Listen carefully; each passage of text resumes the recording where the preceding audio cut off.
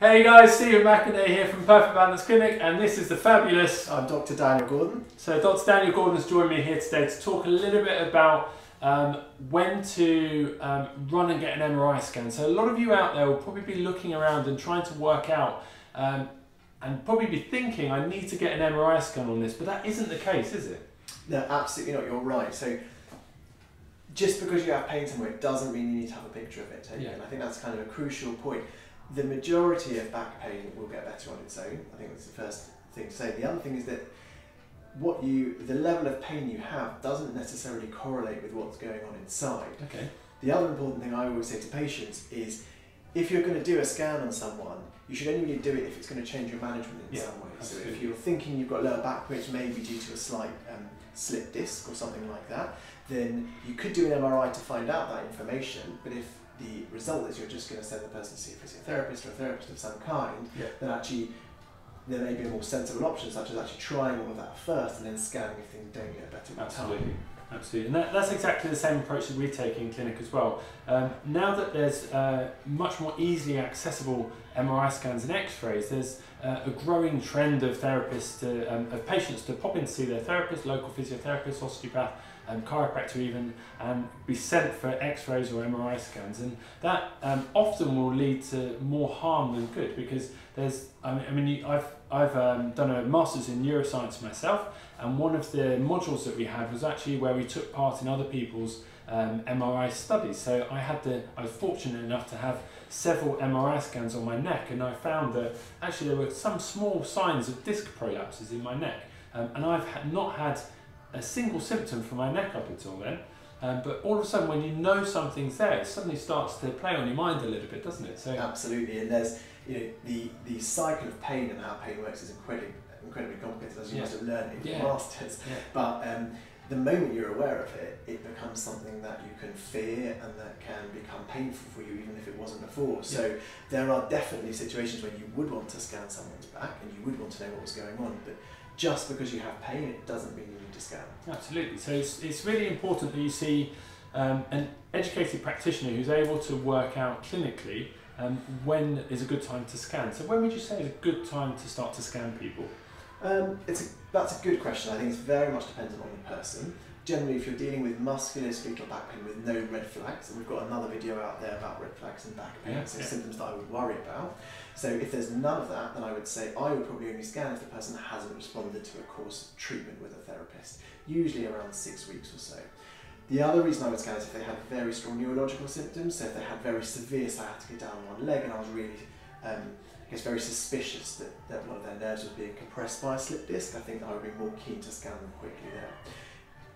Yeah, so there's been episodes in my clinical practice over the years where I've decided to not scan people, and the reason for that is that not everyone that comes into the door with back pain or leg pain needs to have a scan. Now, that really takes a very confident practitioner or a very skillful practitioner to be able to work out when the best time of scanning someone is, but it's something that I don't rely on as a single definitive diagnosis as to what's causing that person's back pain, because what I've learned over the years is actually what you see on an MRI scan isn't necessarily what the client's symptoms will be presenting like. So I was just talking to Dr. Daniel Gordon today about a particular patient I have in mind. I won't mention his name, but he knows who he is because he used to ride horses a lot, and he'd always complain about this slight ache in his lower back.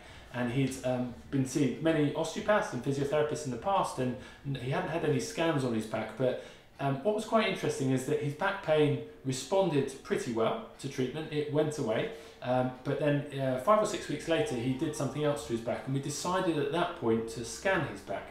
And what was interesting is that for someone who had very mild symptoms, he had quite substantial problems in his back, of which we decided to refer him to an orthopaedic consultant, who also decided that actually, because his symptoms were so minor and they responded, that we just wait and see and watch what happens. And often the scan can then be used as a way of just managing or being able to look at what's going on with the back, but make a clinical decision based on what you find plus how the patient's responding to treatment as well. So one of the things that you mentioned was that if someone isn't responding to treatment, so after a period of treatment for 5 or 6 weeks and there's no response whatsoever to treatment, then you'd be looking at possibly getting some imaging or some further investigation.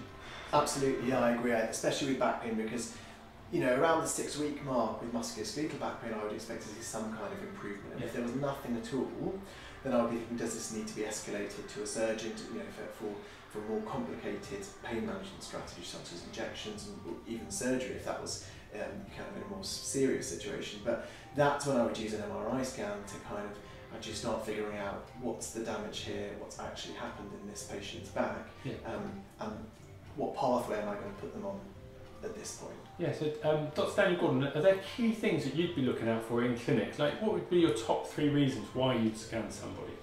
So I think we've touched on most of them already. So the first one would be a poor response to treatment. Yeah. I think the second one will be a really severe initial presentation. So a young person with, for example, like a young fit person with really severe back pain. And then the third one would be if they had very strong neurology on one of their legs. So you had severe sciatica in one leg, and I was really suspicious that there was something in the back was pushing or compressing the nerve. Yeah, so severe sciatica would not just be the type of sciatica that you get when there's a little bit of pressure on the back of your leg if you've been sat on the toilet for a little bit, but it would be more this kind of severe sciatica that comes along with loss of power or loss of tone, muscle tone in the leg, a loss of sensation, so you've got persistent numbness or persistent pins and needles down the leg, which can be a severe sign of nerve irritation or compression. So it's these symptoms are in association with these things, and that's where Google won't be able to help you so much when you're searching for the answers for this, because it really is related to experience. So it's something you and I have learnt over experience, and obviously we learnt a lot when we studied initially, but it's not until you start to see these features together that you use your clinical judgment to be able to work out when the best time to be referring someone or the best treatment to be able to put them through. Yeah, absolutely. I think that's a great point. It's about clinical judgment for each case. There's no one case of back pain that's the same. We've got red flags, we've got certain rules, but you don't hold those rules to everyone, and it's very much dependent on the patient. So you need to see a practitioner who can really examine you and take your story properly, and then make a really educated decision based on their own experience on whether you need a scan or whether you need to go straight to a therapist or a practitioner first. Yeah. So hopefully that's been really helpful, but if you'd like some more information from a very experienced practitioner like Mr. Daniel Gordon, then he's kindly allowed us to put his information down here, and you're able to speak to people, aren't you? Yeah, just use the contact details there on the screen. Brilliant. And if you do have any other questions, or you'd like to engage more online about your condition, or you just want to ask some questions and need some more information, then just leave your details in the box below here, and we'll be able to get back to you as soon as possible and take some more details from you about your problems and hopefully put you in the right direction, whether it's to coming in to see one of the practitioners at the clinic, going off to see your GP or someone like Mr. Daniel Gordon, and working with people to get results for your healthcare. And that's what we're all about, and the nature of these videos is not to sell you anything, it's really just to point you in the right direction so that the information you're getting on Google can be interpreted properly by a specialist like that, Dr. Daniel Gordon, who can give you the information to piece everything together and get you results as quickly as possible. But for now, it's bye-bye from me. And bye from me. Take care, guys. Bye.